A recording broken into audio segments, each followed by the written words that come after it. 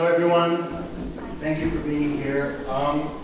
Before we do anything, most important thing, silence your cell phones, however you like to silence. So, one announcement before we begin is that Joe's wonderful book, for any of you who haven't purchased it and would like to, is available for sale in the back of the hall. My name is Ira Wood, and I'm honored to be your MC today. I just want to say that Joe Gouveia was a dear friend of ours, and Joe was so many things to so many people, and I believe he was cherished by everyone here, cherished as a friend, as a husband, as a poet, as a son, as a father, a student, a brother, and even as a skilled carpenter. The first time I heard Joe Gouveia's name ever was on the answering machine. The answering machine said, "Hi, this is Joe Gouveia. I'd like to know if you'd like to go to dinner at Maya Angelou's house next week." So Marge and I looked at each other and said, "Sure, go to dinner at Maya Angelou's house, but who's Joe Gouveia?"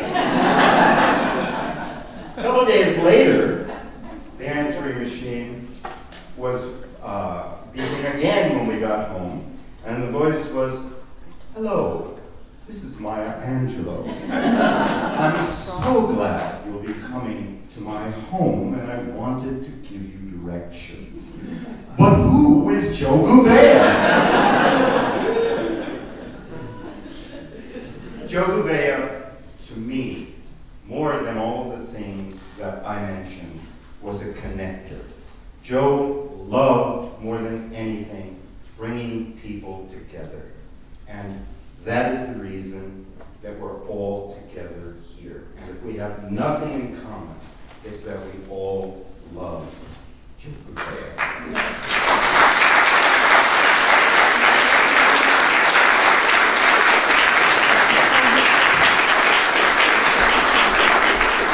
So there are 16 talented poets honoring and entertaining you today.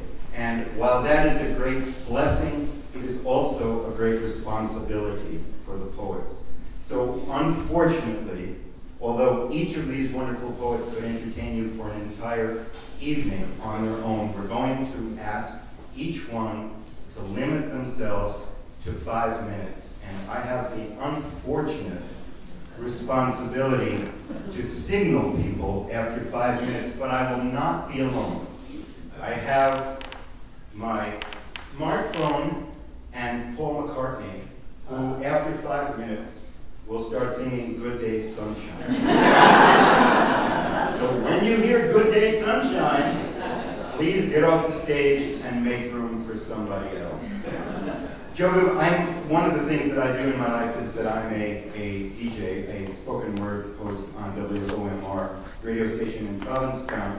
And WOMR, as all of you know, was fortunate to have Joe as the host of this wonderful poetry show for many, many years. And also, Joe was he started this great national poetry contest, which I would like to announce for all of you who don't know, will now and forever henceforth into the future be called the Joe Gouveia Poetry Contest.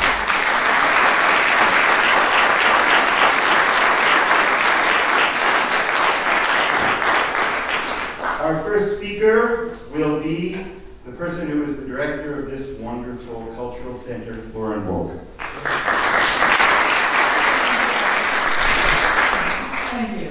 If anyone wants to see the guidelines for that poetry competition, of course they're online, but I have a copy here as well. Joe was our poetry curator for years. He brought the Poets Corner open mic and reading here, which we had every month for years. So many of the poets reading today have already read here thanks to Joe. He brought them here. He brought wonderful people into this building, into my life, into our lives, and I'll be forever grateful to him for that. Joe could be a huge pain in the ass sometimes, but But you couldn't be angry at that man. He was like part puppy, part little boy, part amazing poet, part really strong man, but always, always, no matter what he did, gentle. Always gentle. And that I loved about him, among other things. That's all I'm going to say today because we have a lot ahead of us. I'd simply like to introduce now Joe's sister, Elizabeth, to come up and say a few words to the family.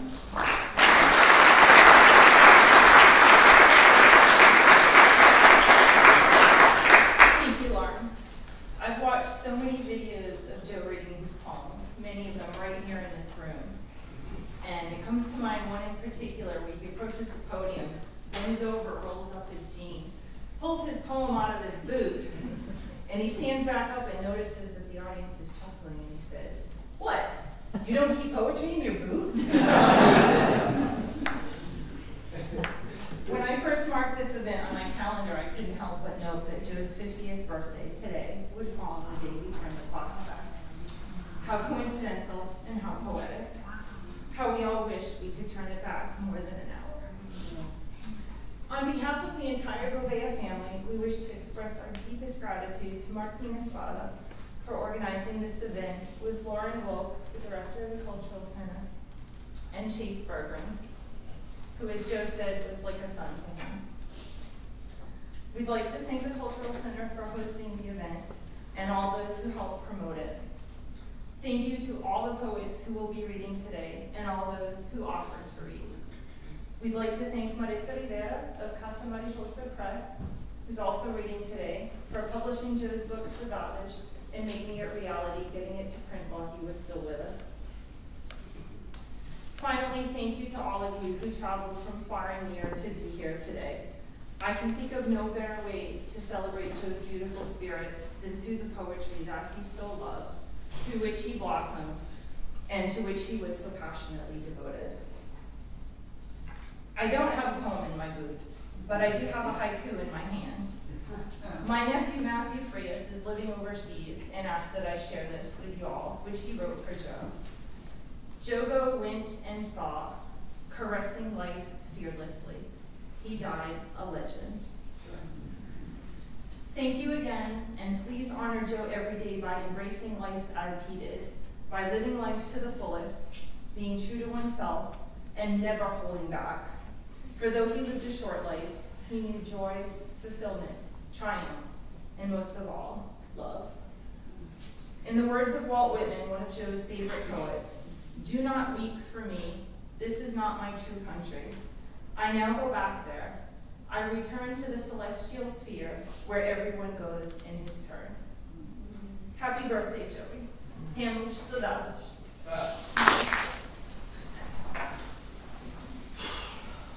See you, sorry. I'm John Landry from San Jose, California. Martine came out in June, and we knew what we had to do in today's day. I'm the second former poet laureate in Bedford here today. I'm not going to stand on a ceremony. This was Joe's living room. And when he first came to UMass Dartmouth, I was the secretary for the English department and a teacher as well, as an adjunct. Into my office came a big, gangly, undisciplined Irish setter who was not house trained. I told him, "Okay, Mr. Big Shot, come back to my office when I see a cat moving through the lawn between here and the library." And he came back. So, to not stand on ceremony, to be Joe, I'm not going to ask for a moment of silence because that would be too ironic, considering we're talking about Joe Gouveia. It would be out of character. The silence, however, kept by Joe Gouveia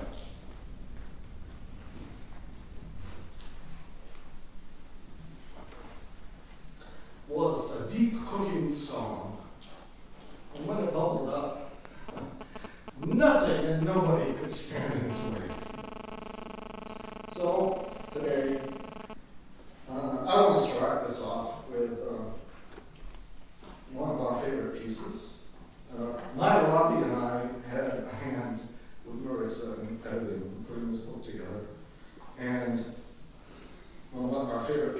appeared in John Gouvea's first issue of the Cape Cod Review. I'm going to go more than 5 minutes, I'm sorry, I'm not dragging me away with major things. You know what? He's going to fire me. So this one is for herself. This is called the diffusion. Since we're here to enjoy the diffusion. The Diffusion by Gouveia. She was soft light, smooth, diffuse, with few shadows. He was hard light, creating bright and dark areas simultaneously. His point source was the sun, a direct light producing dark shadows, where he liked to hide. Her light source illuminated in several directions, exposing all, coming from the entire dome of the sky. From a number of smaller suns, not just the big one he relied upon. His sharpened, leaving crisp edges and distinguished differences. She was less black and white, a broad light wrapping completely around her subject. Early and late in the day, she had a warm golden glow. Frigid temperatures found her more bluish with a more noontime shade. Partially obscured by reflective atmospheric light, he used his darker shadows as design elements, used her bright subject against his very dark background, softening the scene with fill flash whenever within range. The effect was emphasized by increasing exposure on hazy days. When overcast, interior rooms would flood with her more even light. When overcast, interior rooms would flood with her more even lighting, bouncing off the walls and ceiling. His hard-edged shadows crisply outlined details, almost forming an abstraction. Always having to choose between properly rendered highlights or shadows, he created contrast with his light that came from one direction. Her diffusion softened his colors and texture, making his shadows indistinct, lessening the limited range between the darkness and the light. How much time do I have?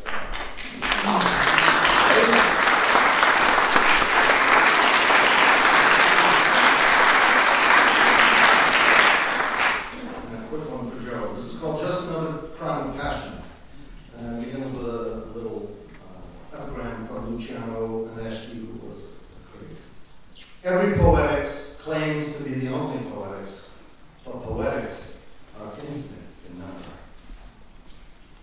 Whoever H is, I wear his shirt I got for $2 at the Salvation Army, no longer there in that post. Oh, aspartame, my new goddess of synthesis, sweet and dawn with just a sigh. Our Lady of Insomnia, she has so many detachments now, markets her own line of pillowcases. Swimming in memory, the man surrounded by his own art has skewed the world that's skewered him for his unconventional practice. Because he has defied convention, his world's made marvelous just by opening one eye to morning. All the uncommon becomes familiar. Just as a tongue of a song in the ear. Where else come to flower after years of practice, listening and looking to truly hear, to see what it is the heart is beating for? It's the active fact that's got primary energy, urge surging forth. The after the fact is after the act. The true way is to eat your future, Neely said, as he grabbed for his fortune cookie and ate it down, unread, tag and all. Almost honorable teacup, I was advised to be advised by nature. Hibernate for 6 days, socialize for 1. Gather a little,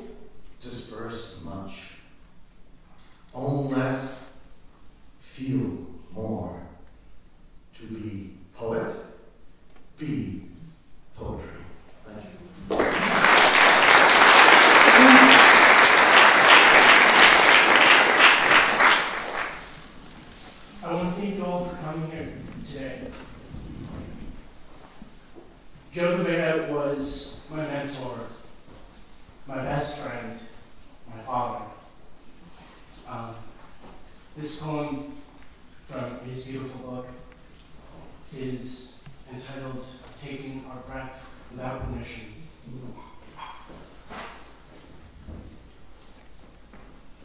In the realm of flesh, where animal instincts drive Mother Nature's will in a forest waiting to burn, only our wetness keeps us alive.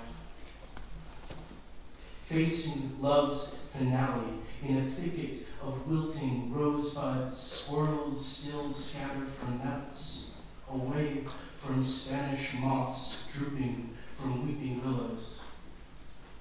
A plot patiently awaits a baby's arrival, crosses climbed upon and humped by death like a puppy lapping at your thigh.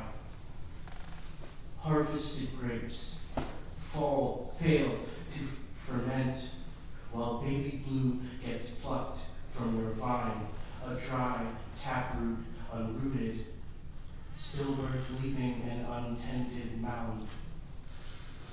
After the spiral, sinking into the recovery room bed of flung dreams and Cuban cigars, reunited with a grandfather who's hiding from Castro in clouds, holding your water, and a grandmother unaccustomed to losing her wardrobe, once fled to America, fearing her own nakedness. Your mother, a lover more manic than battle plans of Che, made love to stuffed turkeys, to the scent of cheap beer and overpriced tequila.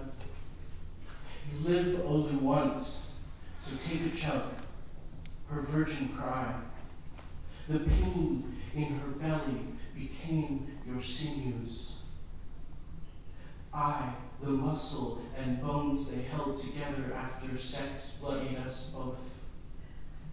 When junipers flourish in spring, offering our garden ground cover, we'll plant bamboo shoots at baby's headstone to hide the white coldness that takes our breath without permission. I thought disappointment could hide in the weeds, burn like sage. It smudged me till I choked. Somehow, I knew loving ceased and the fucking had just begun. So I hung around a while in that tropical depression. At least water whipped about.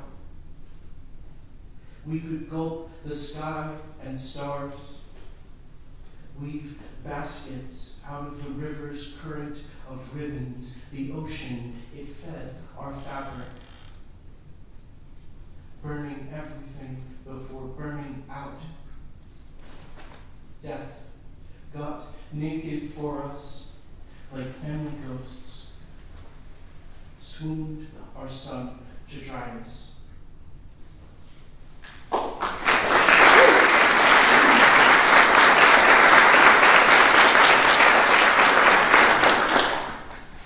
This poem is entitled Nothing, for Gouveia, with an epigraph from Fernando Pessoa.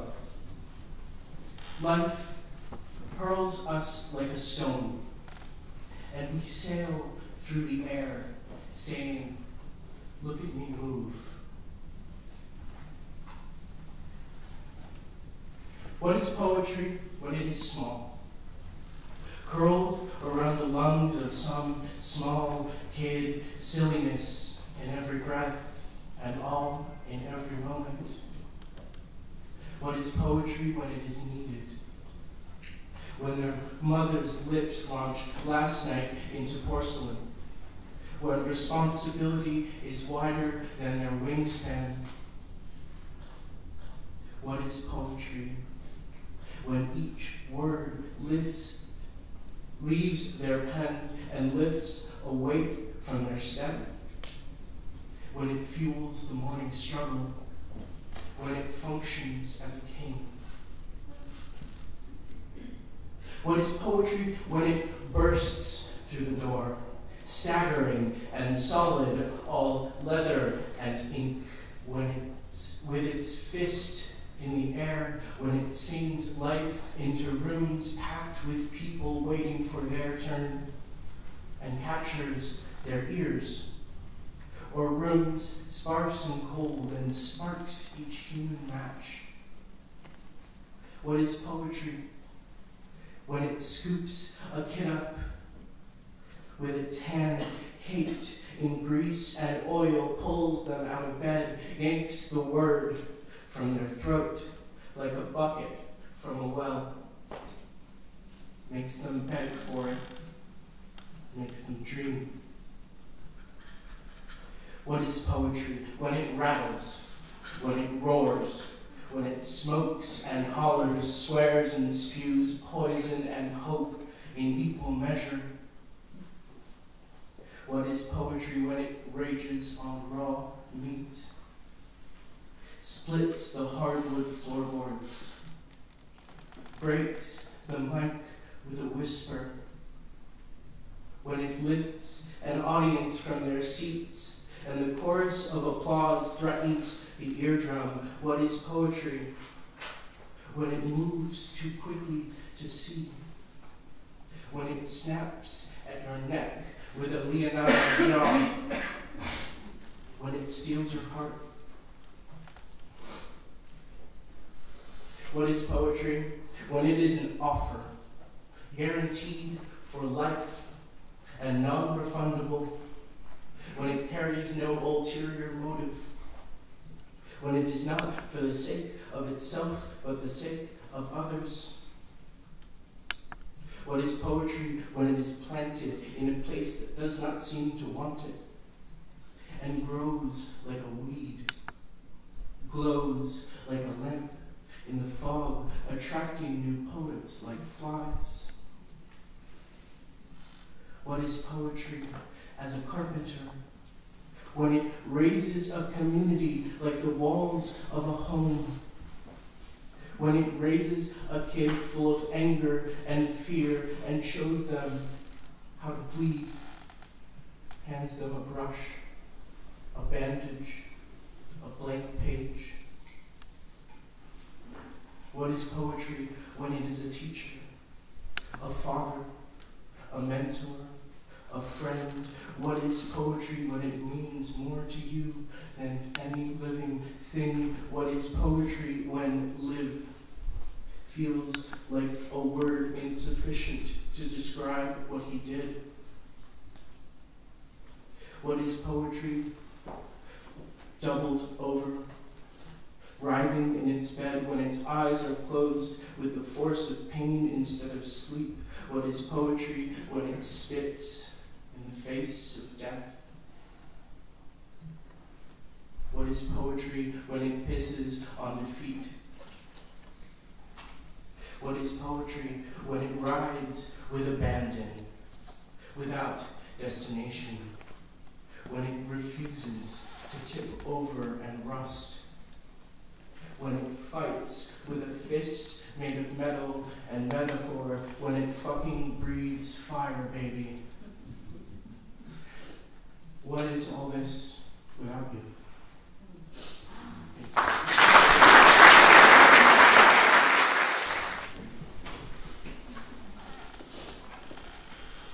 Hello, I'm glad to be here, and thank you to Chase and Martine for putting this together. Joe was one of my best friends, hands down, one of my dearest people in my life. So the poem I'm about to read isn't necessarily happy or hopeful, but I hope, and I know, and please consider this kind of my unofficial promise, that I will go on to write poems that are hopeful and are happy, just this one's not. So, change in altitude. My plane once plummeted into empty pockets of turbulence. Next to me, a Muslim woman trained her terrified gaze on me, clasped her hands and chanted, and just like that, I knew. She must know the truth that we were all going to die. So to praise this life as ephemeral, that one more dip could take us all out.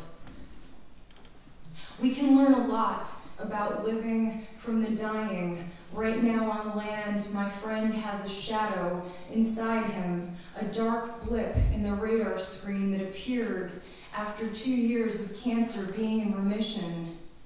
And the doctors are trying to put him back on course. Chemo, radiation. He's trying to keep his arms out stiffly to remain alight as this nimbus migrates through him.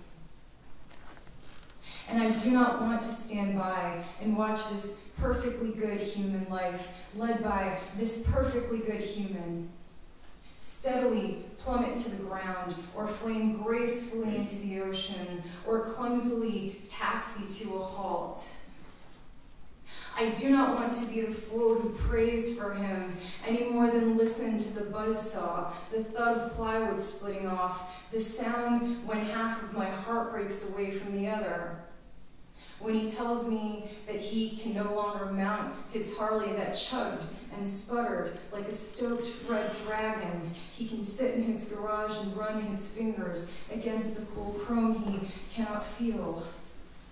And I do not want to be the fool suspended in midair with him between life and death when he says, I'm going to say what I want from now on. I could be dead in a year. I can only white-knuckle the armrest praying he will land safely in a light-filled deciduous knoll where the trees part, like saplings, to make way for one more life that will not be replaced by dust, squalling infants, by the salt of my useless tears. I have to watch this crone called gravity tear at him with her knobby knuckles. I have to see what comes, the slow chugging, the terrifying halt, what I know is the soul soaring above cumulus. I don't want to believe he's my mentor instructing me on how to live. Instead, I'm going to recall the pot we smoked in his van, the caramelized apple pie a la mode we shared with fierce intensity. The way I gripped his arm, refusing to dig out my fingers, hoping the tiny half-moons would light his way on this dark ride, while the air around us grows thinner and thinner.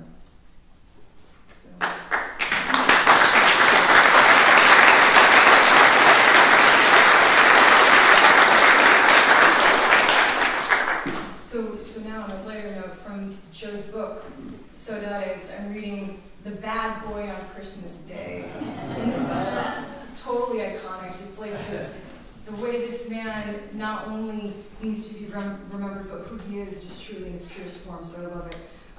So here's The Bad Boy on Christmas Day. A family holiday, they called it. My sister being the first to report on the coal in my stocking. Black, dirt, dusty, and crude. Like chalk, it used my hands as a blackboard, branding me a black sheep. No present for me from Santa. Bad boy. My siblings' fingers tore open their Santa gifts, the teeth of a hungry pit bull, shred the digestible until sick.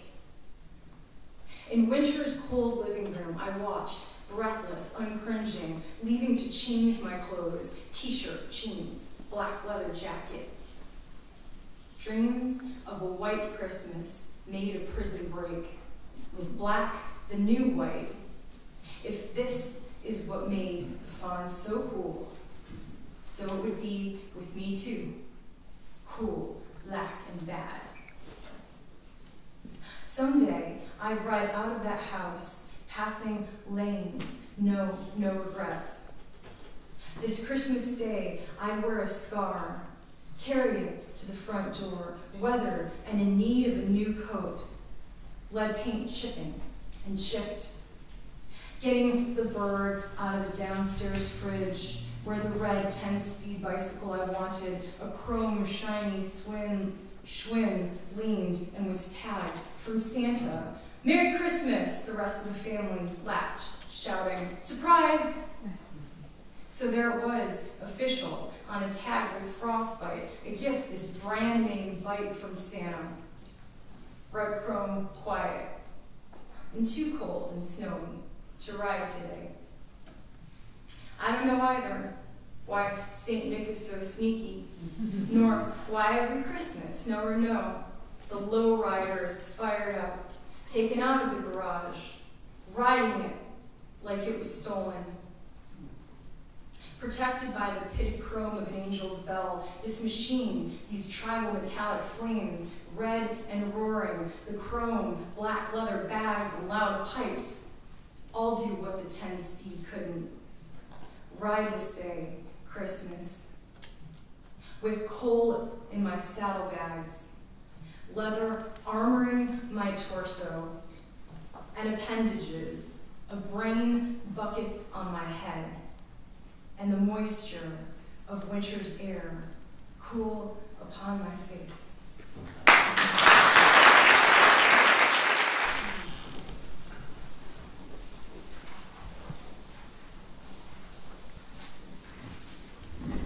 Good afternoon. I'm going to try to get through this. It just dawned on me that I haven't had anything to eat since 8 o'clock this morning. I'm insulin dependent diabetic, so I'll be okay.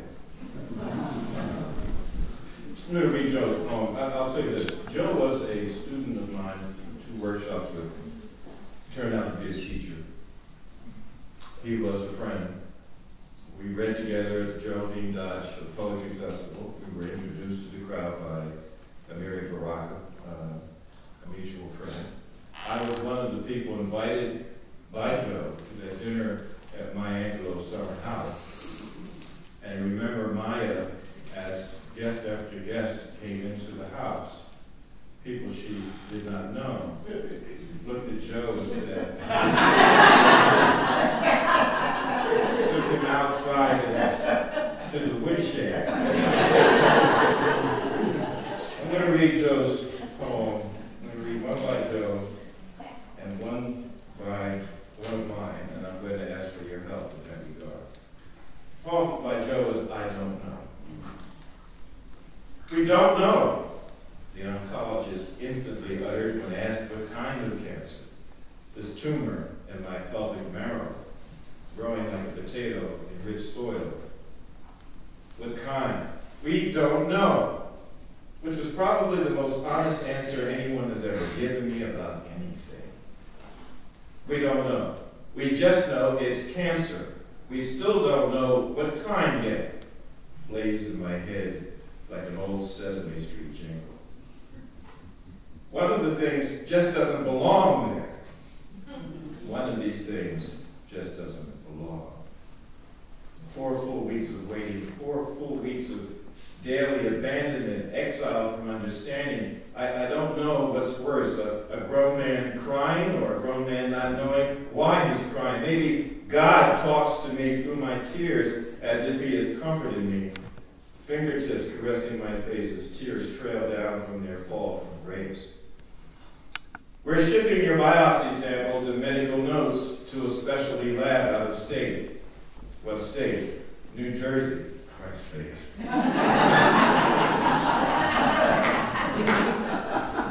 I asked him if this lab is located anywhere near the garbage incinerators I've seen from the highway and airplanes. He assures me they are not, that he has been there once for a conference, but he remembers the facility being closer to the beaches. And why does it matter? Asking while shrugging the way I imagine Atlas did more than once. I don't know, is the most honest answer I can give him, the best I have. Though the thought of any of my body parts assembled anywhere near incinerators makes me nervous. The important thing is that New Jersey will let us know what kind of cancer you have. They should know within a week. They're good, New Jersey. I hope the delivery driver has enough toll money. I hope they know within the week. I don't remember dreaming anything that night. I just remember waking up, crying, laughing at the same time. Not knowing why, other than maybe it had something to do with New Jersey.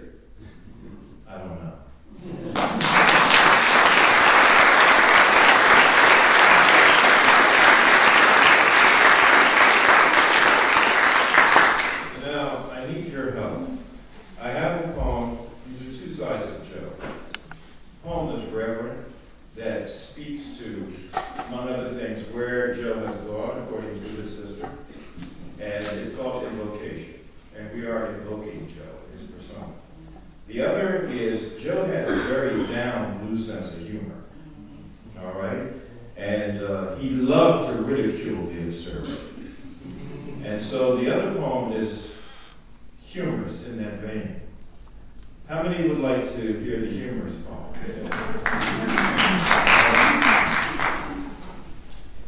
Remember Sarah Palin? You remember when she wanted to have a book ban when she was a politician in Alaska. All of the off-color words mentioned in this poem, this is the kind of poem that I told Joe not to write. It's a punchline poem. All right? Are in the 10th edition of the Merriam-Webster's Collegiate Dictionary. Sarah Palin wants to ban a book, is the title. Does your dictionary have bullshit in it? Mine does. And let's see, another B word, S-O-B, 2 C words, the D word, 2 P words, the F word, C-esser, and M-F or 2. I'm telling you. Look, I'm talking about a book that bills itself the voice of authority. The most outrageous claim I've ever heard.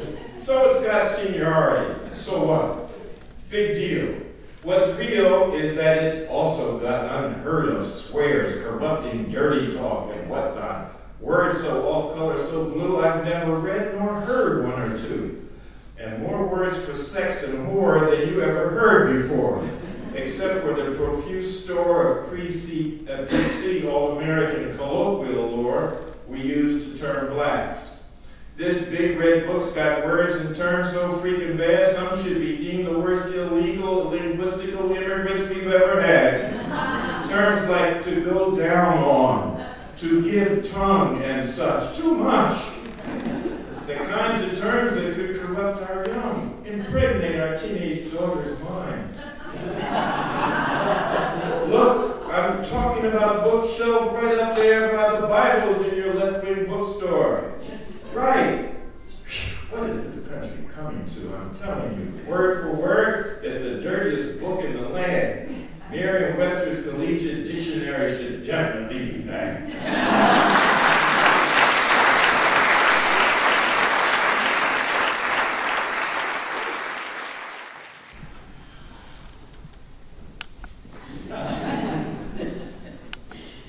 Everything is always set for people who are about a foot taller than me.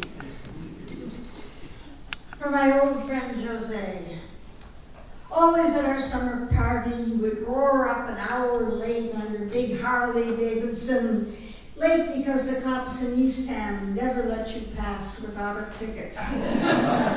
All those over the years would pay for a new bike. After 50 or so guests drifted down the drive, you'd come inside to smoke a joint, share Anne's Irish whiskey, lie back on the red couch, schmooze. Every 6 months a different lady, all of them pleasant enough, but none would last except Josie, finally. You wed her by a pond, minister standing wind-blown on the dock, flowers everywhere, but Josie the sweetest flower. A year into the tiger teeth of cancer, ripping your gut. Good doctors, incompetent quacks, misdiagnoses, you shouldered your way through it all, your life clutched precious in your good teeth. Never give up, never give in, never give death a foot, an inch. Your ancestors would have swum the ocean from Portugal for a better life, just as you swim on through the seas of pain. Salude. And this is from, of course, a later time. He talks about poetry and poets. In hospice, often people are cheerful, energized partly by drugs, but also free from all the useless operations, the pain that rises and falls like the stock market, but mostly goes up and up in hospital. The air is shrill with pain there, glaring white. Time is something you're fitted into, marked by pills and the busyness of nurses who come to take blood pressure whenever you manage to sleep. Here in hospice, your face is gray as lichen, but you're lively, ridiculously so, with death hovering over you, a black helicopter waiting to land on your chest. Fast, faster you talk to us, words tumbling over themselves, water rushing over stones. Words were pleasure and weapons. Now they spurt from you as you sense they will die with you. No time to say them all.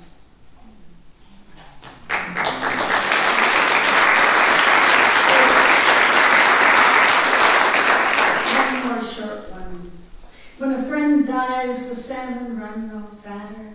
The wheat harvest will feed no more bellies. Nothing is won by endurance except endurance. A hunger sucks at the mind for gone color after the last bronze chrysanthemum is withered by frost. A hunger drains the day. A homely store gap after a tooth is pulled. A red giant gone nova, an empty place in the sky, sliding down the arch after Orion and night sky as wide as a sleepless staring eye. When pain and fatigue wrestle, pain wins. The eye shuts, then the pain rises again at dawn. At first you stare at it, then it blinds you.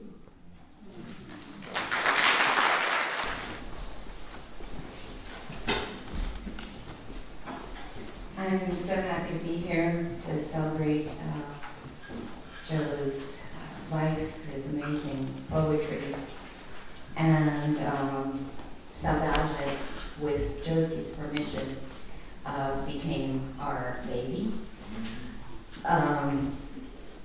Working with him on this book was a tremendous experience for me.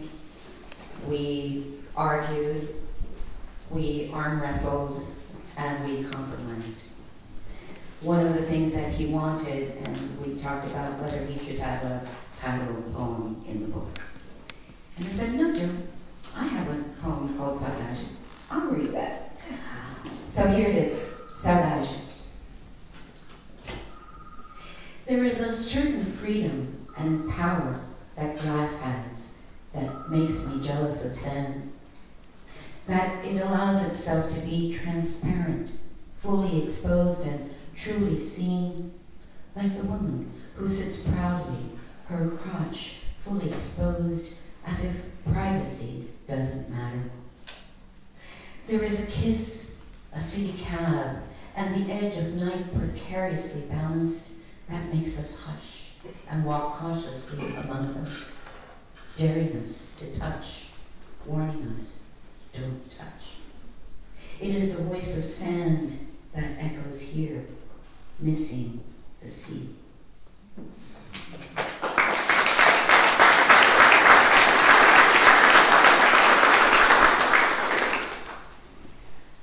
One of the things that I'll never forget Joe saying to me was how Saudages and working on this book helped him and Josie focus on something other than his time.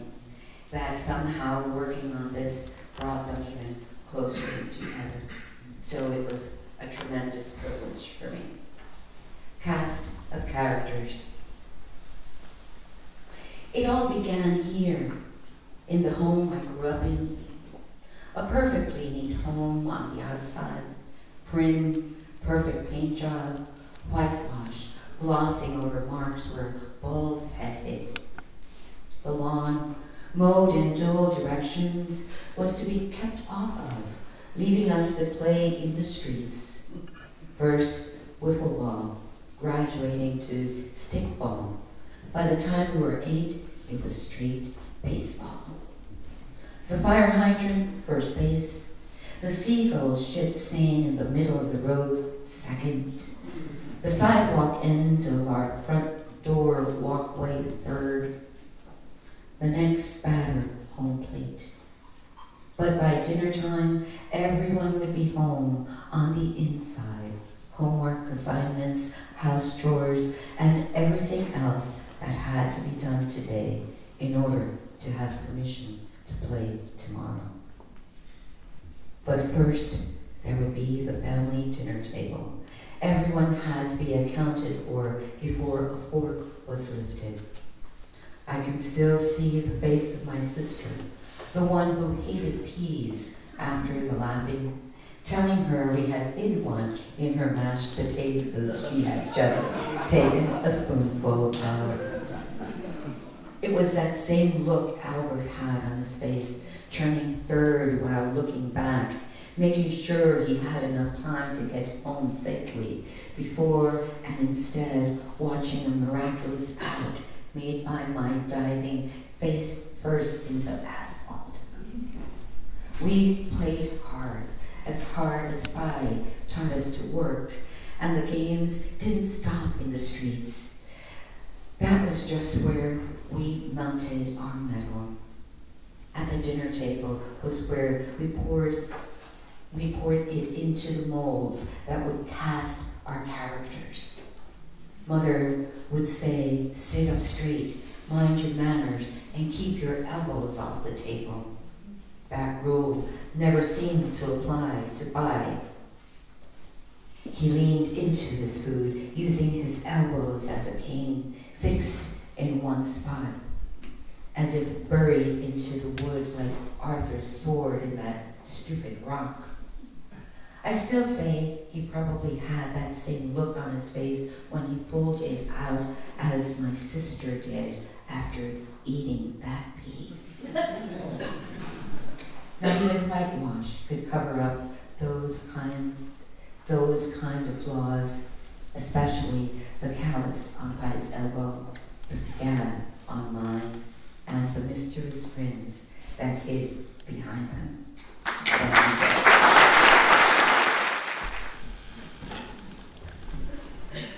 Thank you, everybody, for putting this together.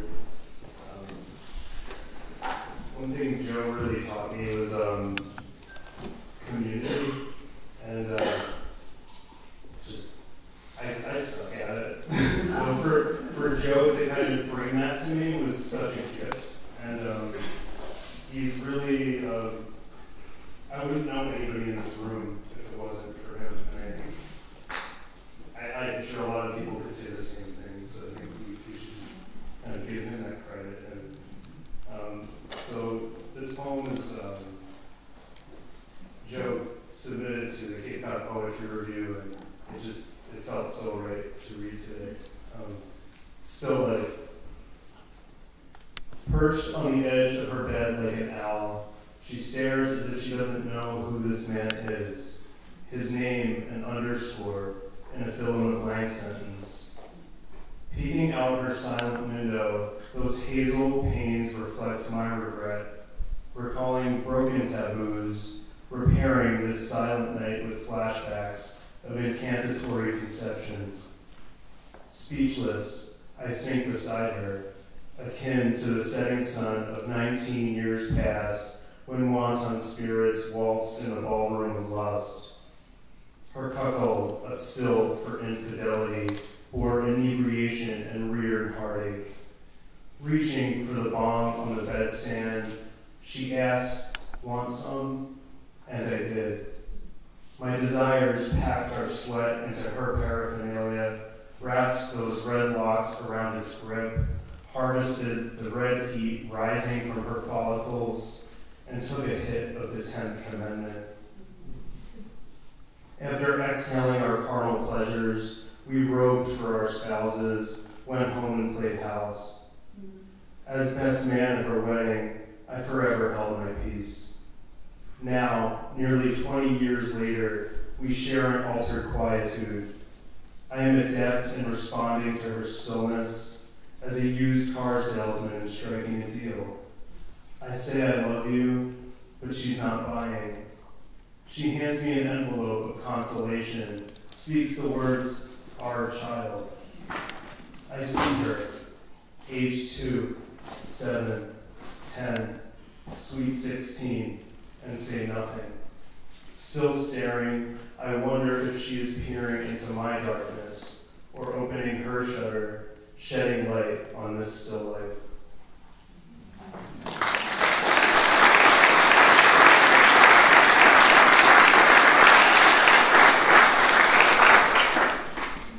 And I'm going to do that annoying thing and read from the cell phone. I went across the street to print out this poem, but Joe fucked with me, and the printers were down. So thanks a lot, Joe. A crime is committed in Barcelos. 1. A rooster walked into a bar and introduced me to each tweed jacket and each pair of Bahama shorts and boat shoes. A microphone spoke its reverb from the parking lot. It was the kind of place where we served ourselves and where, once told to do so, we hung our own art and called it movement.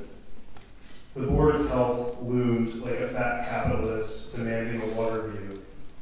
The rooster gave him Das Kapital, and we laughed while his money caught fire. 2. A singer wrote his notes along Main Street, and his chalk made the sounds of a combustible steam engine. My left ear, with magnets lodged in its lobe, called this jazz. Meanwhile, the Board of Health cited the sky for its failure to record its water temperature at 15-minute intervals.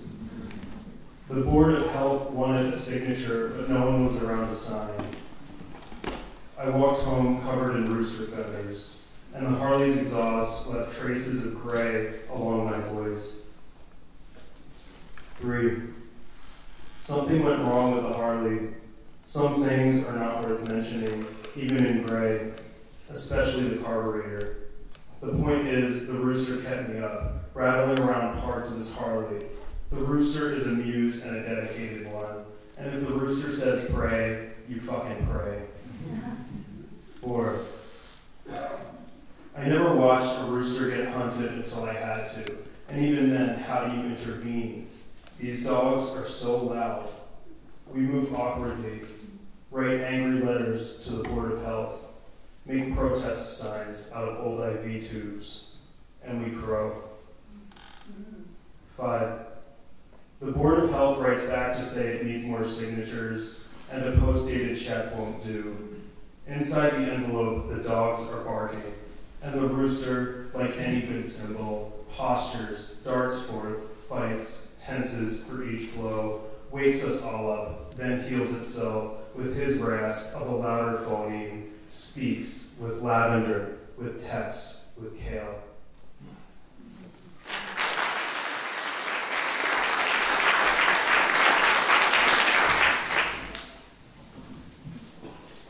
Hello, my name's Emma Ayers, and I'm a student of Martine's and a poet.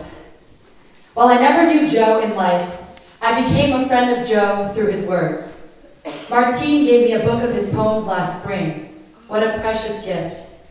I remember riding the steamy bus home from work and opening the pages of Saudade, feeling a sense of deep connection when I realized someone else had lived my story. The story of being the child of a Portuguese immigrant, and all the tensions of identity, language, and cultural inheritance that come with it. I found a mentor in Joe's words. His eloquence encouraged me to get close to these histories, wrestle them from the years of my life onto the page. Joe taught me that we need these literary mirrors to gaze at and see ourselves. His words made me realize that there is such a thing as a Portuguese-American poet, and there's not just one of us.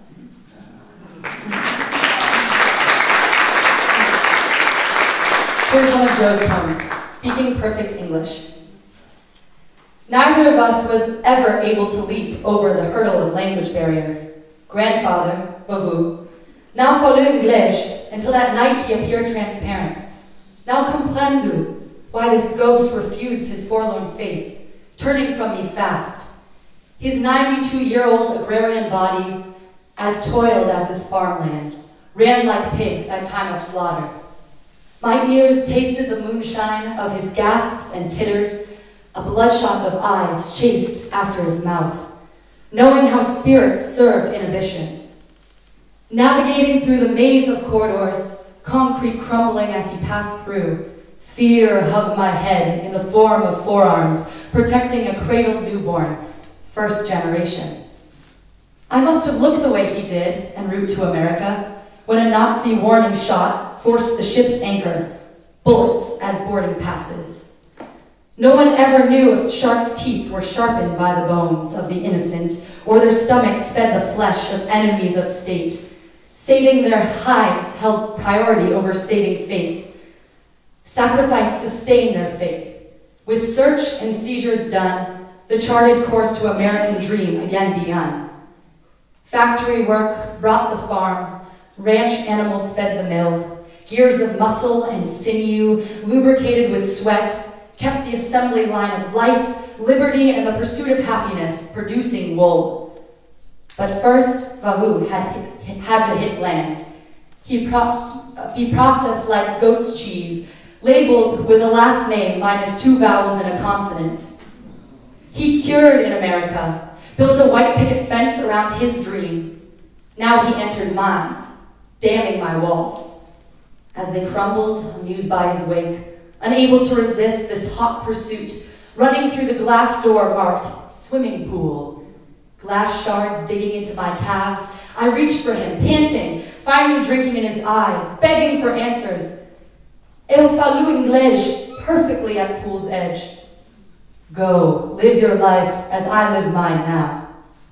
Jumping into the low end of this chlorinated water, he splashes incessantly, disinfecting my wounds, laughing hysterically.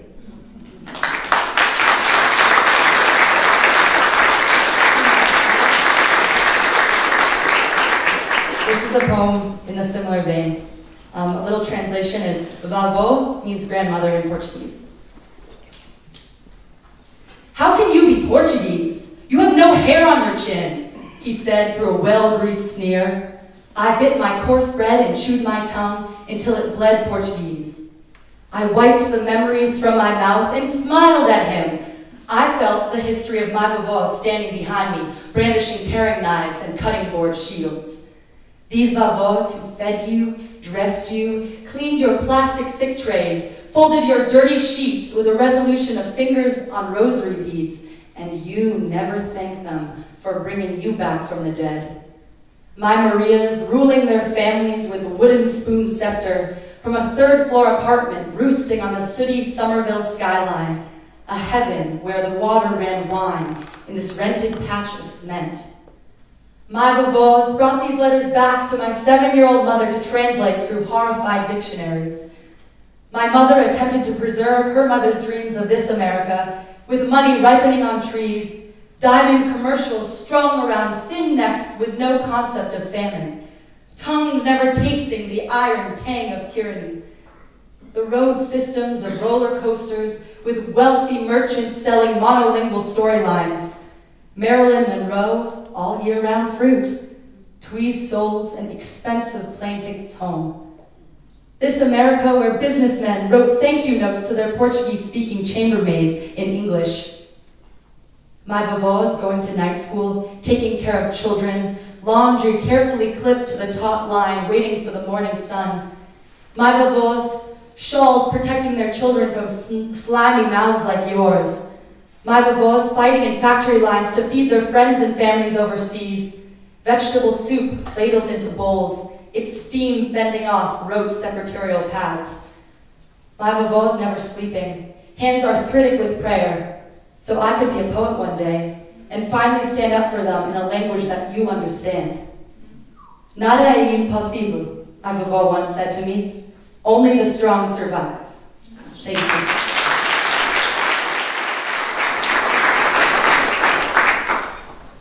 It's wonderful to be here. I want to thank all who organized this today, and Martine and John and the Cultural Center here. It's a great honor and very humbled to be here. I first met Joe in about 2004 4, I think, he applied to the New England College MFA program. I called him up to accept him, and I'll never forget his response. I told him that he'd been accepted into the program, and he said, I just really need to come to this program. Please admit me into this program. I'll ask, I have many teachers who still will write recommendations. I said, Joe, you've already been accepted into the program.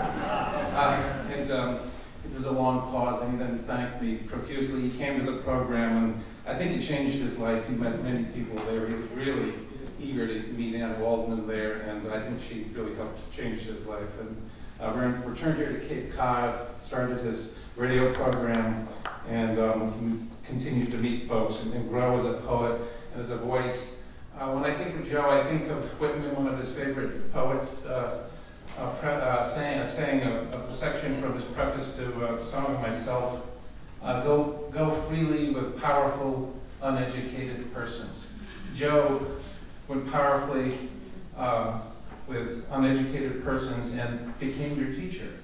And I think he did that in a way that was remarkable. He had so many different souls in him that were expressed through his unique voice. Gouveia Canal just passed away 2 days ago, and he said that, and when asked what poets should do, he said, a poet can perform no greater task than to witness to what is happening on earth at that moment. And I think that Joe certainly did that and taught us how to do it. I'm going to read one of Joe's, I think one of his favorite poems. I think it was. He read this many times, but I'm not certainly going to do justice to it, because every time I saw Joe reading this poem or performing it, he was on his motorcycle, and he was performing. He was this character, and Joe had a transformative spirit. He transforms language and character in this poem. Eagle Knievel. You stared death down over drag bars and cars, 10, 15, 20 at a time, launched greatness from ramps of ambition, grit and metal, breaking records and 40 bones. You denied death for better job opportunities. When the night officer tried his hand at poetry, nicknamed you Evil because it rhymed with Knievel. Had he a clue the couplet would race down the gauntlet of former bank robbers stealing fame to that name? You stole the show at Caesar's Palace, leaping the fountains of your youth, taking to the air, rubber side down, shiny side up, the landing through our American daredevil, clad in leather armor of red, white, and blue from the sparkle of chrome, forever into the wild world of sports. 29 days comatose couldn't alter your ego. The surgical steel infused backbone refused to bend. With a will stronger than your welded frame, you fed wonder by the forkfuls to young boys dreaming of being evil. Of course, there was only one Knievel, man of steel and scars, superhuman and superhero. Not even the kryptonite of Snake River Canyon could dull your shine. You twisted the throttle over death's domain, rose from the ruins, and river the ferryman dared not cross. Not even your look was defeated. The crashes could not kill, hepatitis could not kill, hard liquor and harder women could not kill, lung disease could not kill. You killed time, and as time killed you, stalking your clock like a determined lover, you said you found God all of a sudden. Thought of him daily, forged your frail body to a kneeling in youth, jumping rattlesnakes and lions, fountains, cars, and canyons at 69, taking practice runs at a leap of faith. If Peter denied you passage, if your name doesn't appear in the Guinness Book of Celestial Records, we'll all look on in awe from our meditative states, anticipating one last leap over God's gate. And if your soul crashes into his throne in a shooting star of painless bliss, a meteor shower of cosmic chrome, and lightning will forever highlight that long last leap into legend, leaving skid marks on the street of gold, and even God will cheer your name, Evil.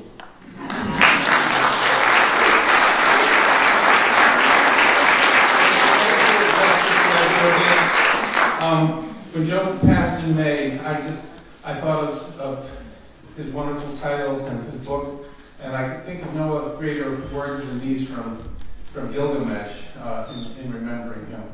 All that is left to one who grieves is convalescence. No change of heart or spiritual conversion, for the heart has changed and the spirit has converted to a thing that sees how much it costs to lose a friend. So I'd like to end with this very short poem. I think of Joe writing this to us now, speaking this to us now. It's an inversion of the Persephone story about eating a pomegranate in the underworld. Our pomegranate that he's left us here. So it's in his voice. I didn't send you the pomegranate to write about, but to eat. It is from this world where every seed counts for a day of life. Thank you. Last Rites by Gouveia. But it's not called that anymore. Now it's the Sacrament of the Sick, which is kind of like renaming Walpole State Penitentiary to Cedar Junction. It sounds prettier, audio, makeup, painting over my feelings about dying. Some people get a good couple months of quality life. Hard to tell, a medical opinion serving as a daily mirror to my own mortality. Don't go to sleep tonight. You might not wake up. Became my nightly mantras while meditating in the jellyfish position in an exclusive relationship with seeking peace while praying that I'm at least as cool with God as with a neighbor I never talked to, but always smile and wave to, appreciate the beauty of their yard, consider it art, be grateful for the neighbor I have, pray for their children, pay them to shovel my snow, and mow my lawn. You'll mow your own lawn soon. Prune, trim, edge, mow, rake, clean. You'll have the prettiest yard soon. Somehow I knew I wouldn't die, not yet. There was work left to be done. I would think of Maria, who went holistic, after told 6 months over 20 years ago. That'll be me someday, that'll be me. I change my diet, go vegetarian, eat strictly all natural, see what direction my body wants to move in organically. Forward motion, move a muscle, change a thought. Nearly 2 years later, I wonder if the Sacrament of the Sick has expiration dates. Though I have no intentions of renewing before deadline, instead, I dance like a fool, sing even worse, laugh a lot more, and fall in love. On the day I was put into remission, I proposed. She said yes to no diamond, offerings, no gold to band us. When we were married 3 months later, no one dared ask if we were rushing it. Because of previous divorce, instead of a church and altar, we had a minister and the beach. Daffodils, azaleas, rhododendrons, and daylilies. Much of the same of what I eat these days. All because of divorce, no priest may marry us. He may only offer last rites. Excuse me, the Sacrament of the Sick. But I am no longer sick. I am well on my way to wellness, already living my afterlife. You can't put a timeline on that, only a storyline, a plot with purpose, or whatever the hell else comes after last rites.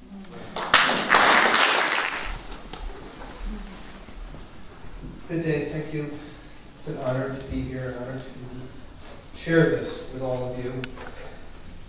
Joe and I were friends, brothers, bikers, travelers, unindicted and occasionally indicted co-conspirators. I'm going to take a somewhat different turn. I'm going to read from Riverside Down, the biker poet anthology. And these are what are called baiku. We sort of came up with this in the Highway Poets Motorcycle Club, the International Association of Published Bikers, which we were members. Baiku A biker lyric verse, form having 3 unrhymed lines of 5, 7 and 5 syllables, traditionally invoked for an aspect of writing or biker life or referring in some way to the nature of riding or riding season. Haiku. Steel, rubber, and chrome, soaring through concrete jungles, thunderstorms roll in. Loud and proud straight pipes, illegal, the police say. I don't hear a word. Jesus, she's dirty. Bugs and mud spatter my bike. Ah, riding season. Shirt and tie man rides. He don't need no wrench at all, just a rice burner. Special construction, forks raked out 6 inch over, 8 hangers keep cool. Kickstand up, turn key, press starter button, no go. Hey, turn on the gas, dummy. And finally, joys of a Harley, the road, the wrench, the ride, man, don't settle for less.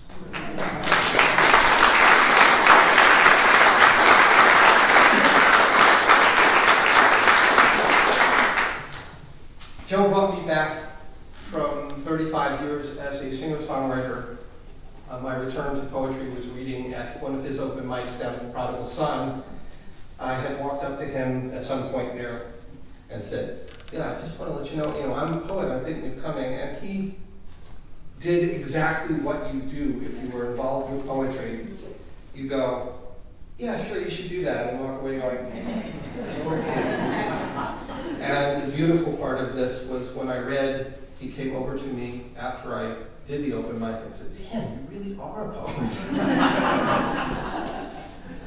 This is called Not Quite for Jogo. The epigraph is a line from a friend of mine, Greg Greenway, who's a singer-songwriter. We are kissed by the sweet brick of life.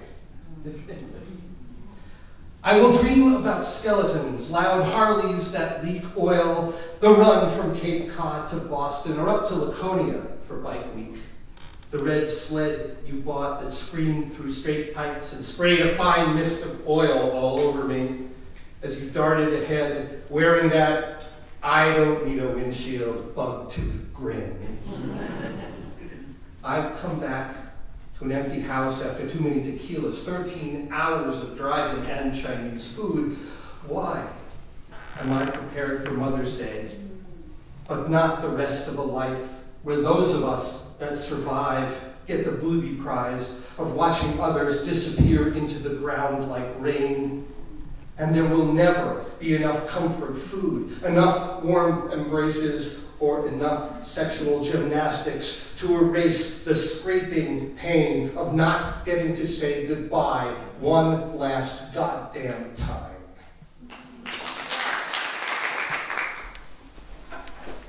Hello, everyone. It's a very great honor and pleasure to be here with you this afternoon. My name is Sarah Brown, and I'm one of the co-founders of Split This Rock, which is an organization devoted to the kind of poetry that Joe wrote, poetry that bears witness to injustice and provokes change.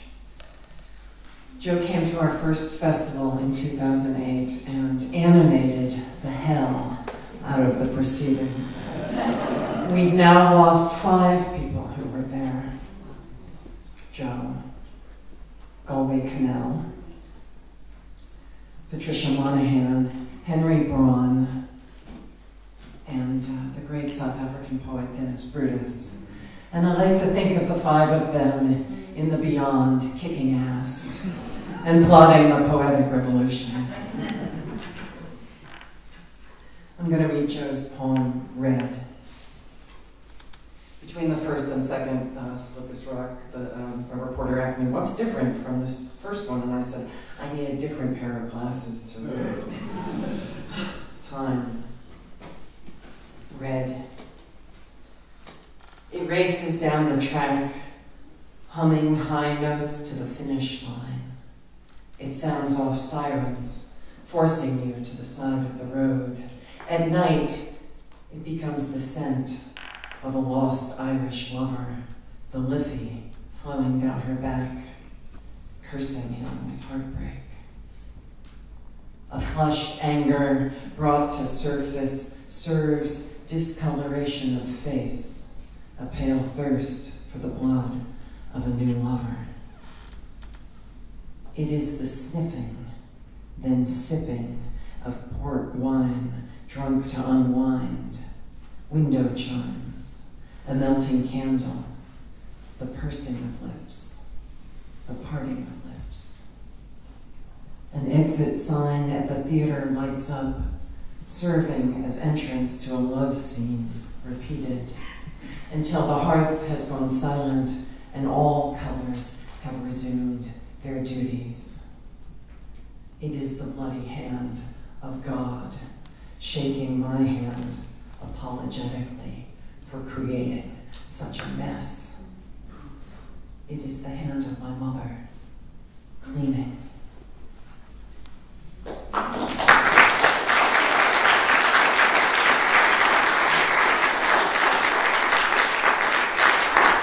want to give a special thank you to Maritza for this beautiful book. And Maritza, like Joe and like so many here in this room, were great supporters of other poets, as has been mentioned many times, and promoters. And so I have the honor of being on Joe's radio show before that festival to help promote it, and to participate in the contest, which I'm thrilled is now the Joe Gouveia contest. So,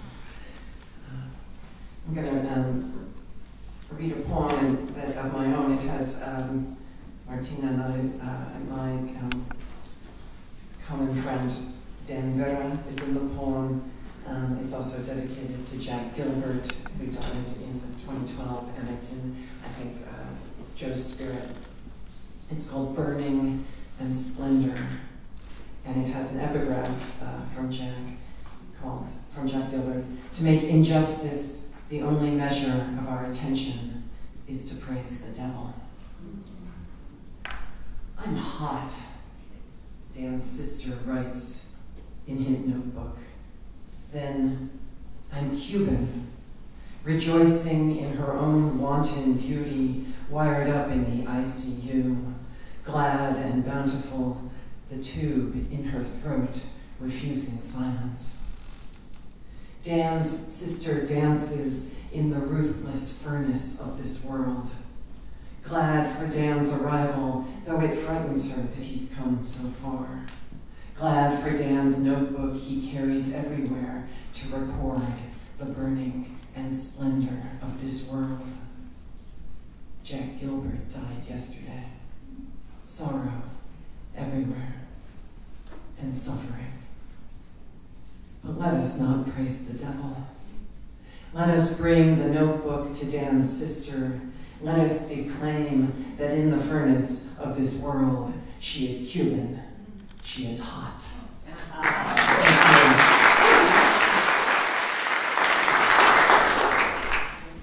Hello. Thank you so much for bringing this together, and it's a great honor to stand here. I met Joe at the 2008 Split This Rock Festival, where he organized a panel on the rant, which was fabulous, with Martine and Alicia Ostreicher and some others. It was amazing, and we became friends, and I was glad I had an opportunity to come back to the Fine Arts Work Center for Windsor and Provincetown and to reconnect and to get to know Joe a little better. The last time I saw him was about a year ago, right around the corner here. And sorry for that.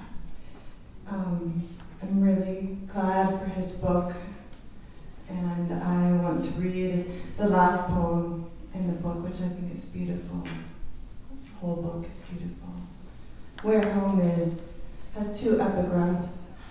Henry David Thoreau, a man may stand there and put all America behind him. And Fernando Pessoa, where our ships sailing to many ports, but not a single one goes where life is not painful. This is where I lay me down to sleep, not in the city nor its suburbs, but here, in the sands of a beach town, where natural beauty far exceeds fashion, where dirt roads first formed by horse and buggy, later paved for automobiles, racing rum runners to moonshine used by Portuguese prohibition smugglers from Provincetown to hide the goods, roads leading to the sea, which salts our wounds like codfish, sun-dried and preserved. Here, we don't live by hype, nor take subways to work. On our horizon, we see ships headed back to port, on the way home from their work, fishing for cod, tuna, and a lifestyle defining us and our towns, where we wait on rooftops, where the widow's walk got its name, waiting to sight trawlers, telling whether a husband or a loved one made it back safely or died at sea. On this turf, life is a beach. A zillion grains of sand compose our national seashore, where wildfires and logging destroyed this once vibrant, exotic forest, now sand dunes, where scrub pines spread, hugging the earth, holding her to fight off erosion. The way Portuguese widows hug old wedding photos while waiting for a ship long overdue, never to return, left longing for their dead, what the people call saudades. In springtime, with controlled fires, we burn that shore, cleanse our sorrows, prevent wildfires while sustaining Gaia's fields, restoring vegetative communities, fostering berries to bloom during dormant season, oak saplings to resprout, pine seedlings established. Hotter fires destroy older canopies so that sunlight can shine on our forest floor while new growth is encouraged by burning dead wood and duff. To protect our lives, property, and values while old shipwreck masts wave to firemen at low tide. These shores, serving as vacation fun for tourists, life and death working conditions for local fishermen, graveyards for whales and dolphins, where yogis stretch out and Buddhists meditate. The rest of the universe is where we find home, our lives, that place where we turn our backs on the rest of the world, breathe in the salt of our wounds, mourn after the loss of even our moorings, dive into that ocean of loss and longing. In it, make love, cast abroad, hope for a keeper, find peace.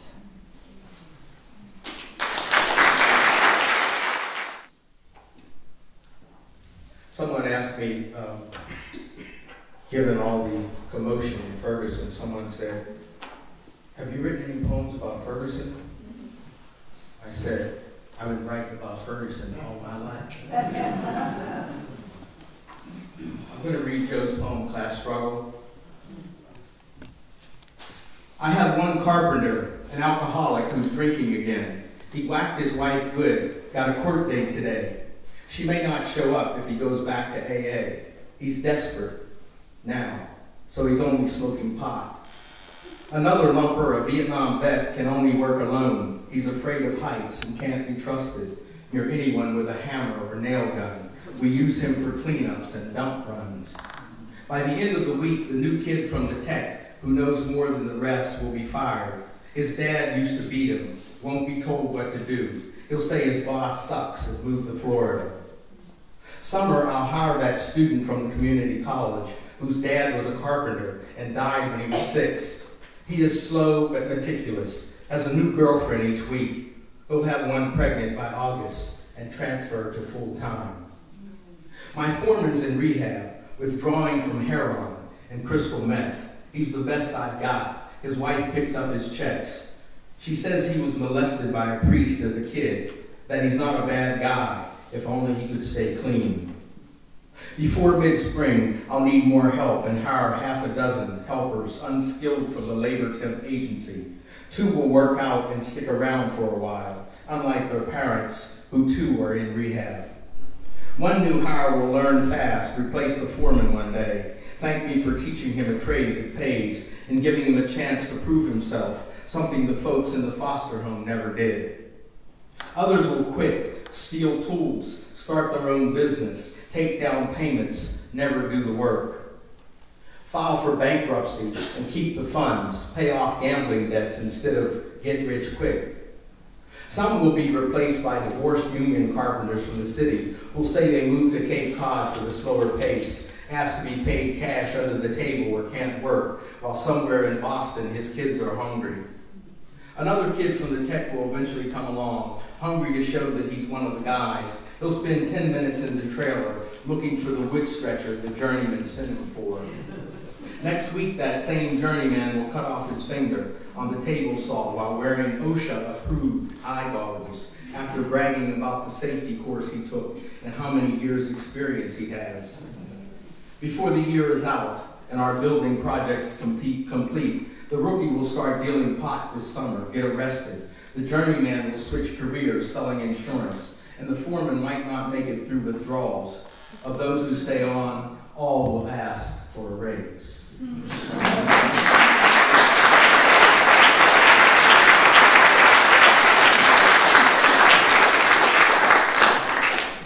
When a poet dies, their words become luminous. I'm a cancer survivor.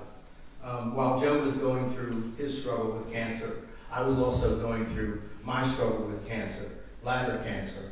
And I've gone through 2 operations. My bladder is cancer-free.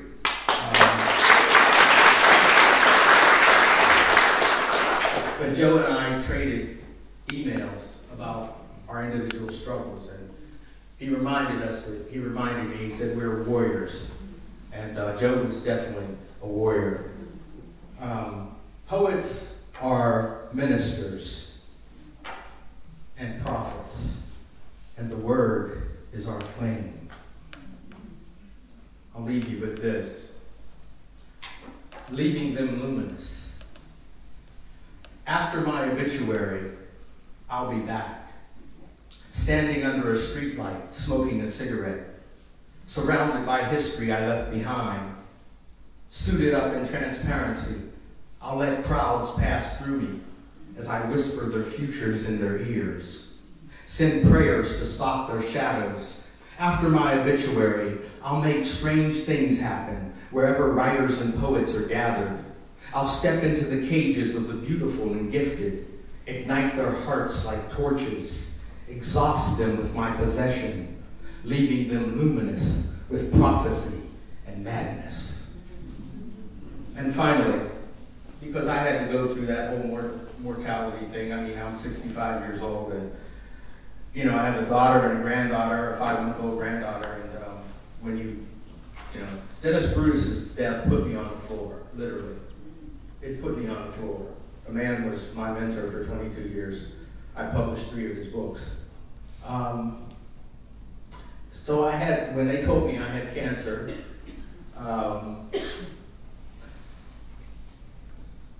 it was an unforgettable moment. Someday I shall take my shadow like a shirt packed for traveling, like shoes and underwear thrown in a suitcase. Leave red trail of taillights in my wake. Start out on the journey, back to the stars. Leave worries and blues for someone else to find. Get lost in the map my soul remembers. Track the vanishing of ancestors beyond the dream of time. Thank you.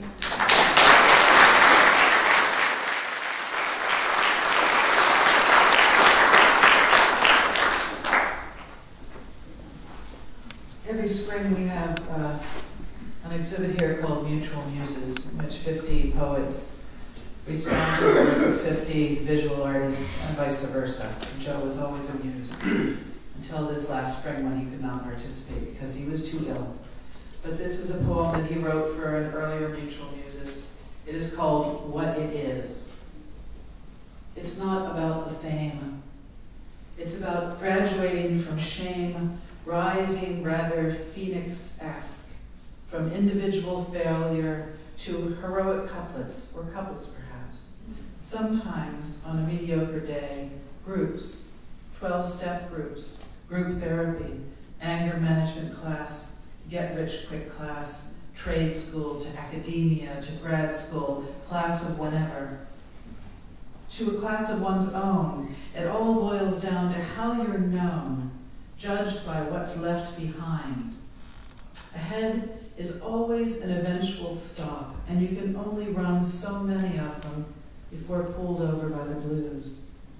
Gee, why'd I never note that you just don't know what you don't know?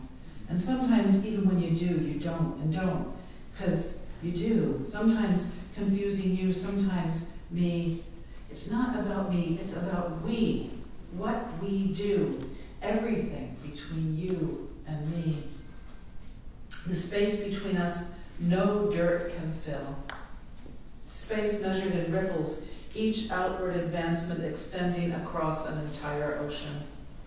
Some formed by tsunami, others by pebble. The motion is what matters, serving to measure what matters, having a name to attach to it, something to be remembered by. It's not about the fame, it's about something greater.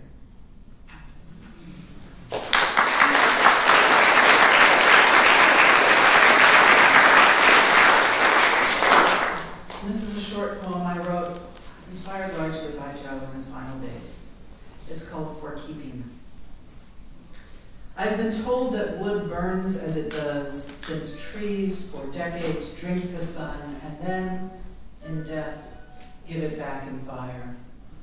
So give me a pyre when I am done here, and watch as all I've known looms up in flame. The white of a sparrow's chin, the plum of a stale bruise, a gold known only in August.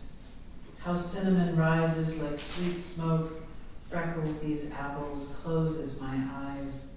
Let me spend myself in the key of G, in cadmium red, in bird song, and cold dirt after the field's been turned, in what I've loved, burning like a rainbow steeped in wine, burning like a cavalcade of suns, burning like your kiss, now mine, for keeping. Thank you.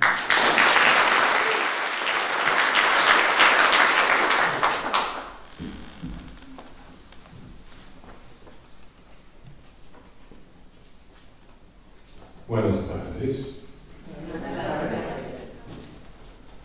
My name is Martina Espada.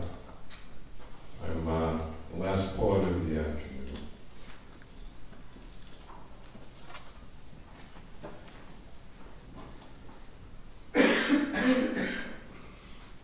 Many thanks are due.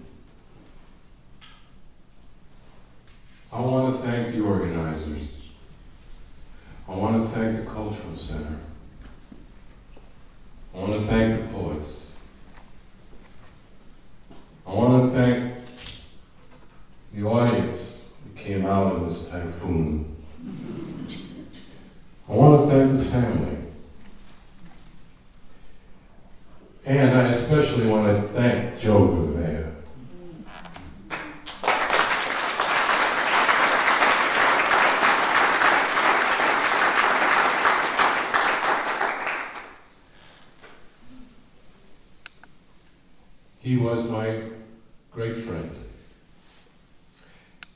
And I want to invoke his spirit now. There is something we do in the Latino community, a call and response. One person says the name, I would say the name, and then you would say, presente, present. So, we will do this 3 times. Gouveia, presente. Gouveia, presente. José, Gouveia, presente.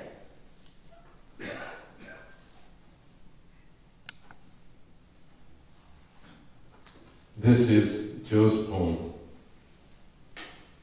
The Distraction.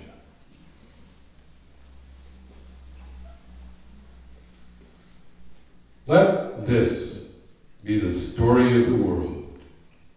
Green grass, budding flowers, an unreachable horizon we trudge toward together. Hold my hand.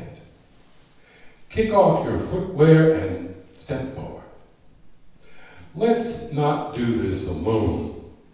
The horizon is always darkest because we can't see beyond it. Have faith. Mother says that God walks with us if we repent sincerely, and Jesus will return when the world ends. Father says the world ends every day for somebody. As he walks into the garage to prepare and prime the lawnmower for this new cutting season, pulling out the garden hose, attaching the new sprinkler. All this work in retirement, all these dreams of afterlife. If there is a secret to this life, let it be flowers and grass, because when he said that the world would end next, not by flood, but by fire, it was because on God's green earth, growth is stronger and colors brighter after the first burn. Must be why there is so much war, all those fire bombs, and all that blood soaking the earth with the stuff of creation. Perhaps that is why some settle down to find sanity in an insane world. Let us embrace our joys now, impatient for an end that comes as slowly as a single bare footstep among the wild fields. Take my hand, let us rest here, looking to heaven for answers, and each other for distraction.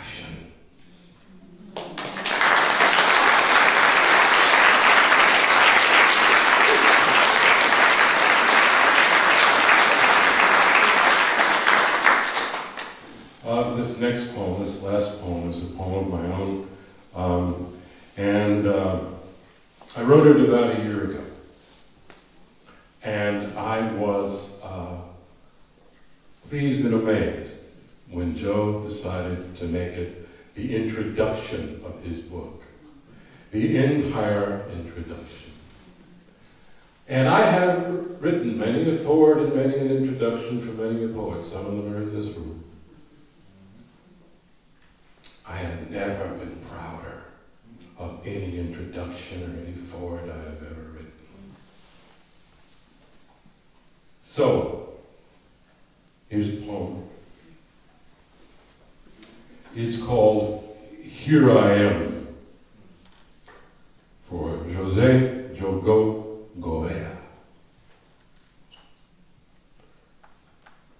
He swaggered into the room, a poet at a gathering of poets, and the drinkers stopped crowding the cash bar.